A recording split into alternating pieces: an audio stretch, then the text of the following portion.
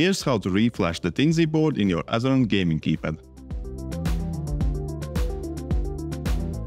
Before updating the firmware, export your saved profiles and settings as they may be lost during the process.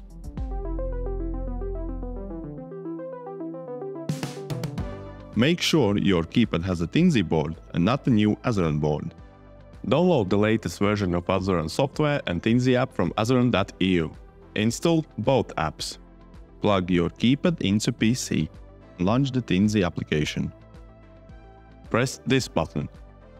Now locate the firmware directory in Azeron software folder. The default path is this.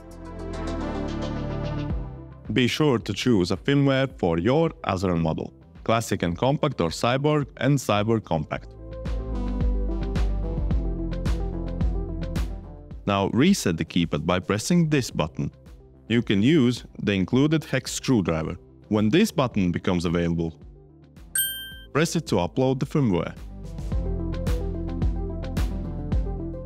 Now press this button to restart the Teensy application.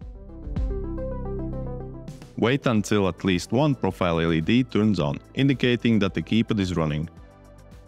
Replug the USB cable into PC and launch the Azeron software. All done. For further assistance, contact customer support at info@azeron.eu.